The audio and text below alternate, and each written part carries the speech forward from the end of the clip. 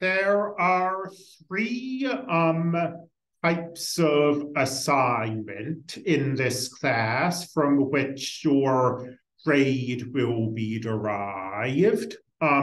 So let's talk briefly about that. There are quizzes and tests and the final exam. And I don't really have anything to say other than what's written here, but we'll go through it. These things are very similar in a lot of ways. They're all taken the same way using Canvas's built-in testing features. So a quiz basically looks like a test, basically looks like the final exam.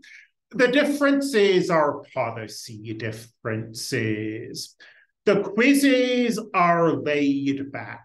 They're untimed, and if you are not satisfied with your grade on one of them, you can just look at the feedback and study the material and retake the quiz to replace the grade with a better grade.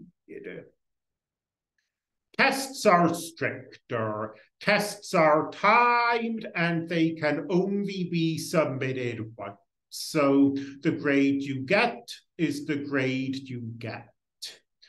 The final exam is not timed, but like the tests, it can only be submitted once. The grade you get is the grade you get.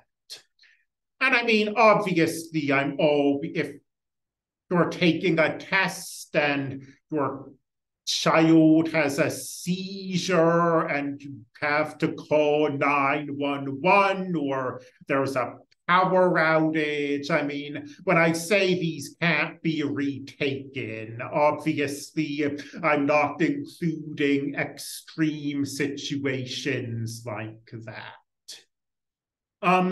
In terms of the 2-hour time limit, if you have a documented disability that is accommodated by you having extra time on tests, we can do that.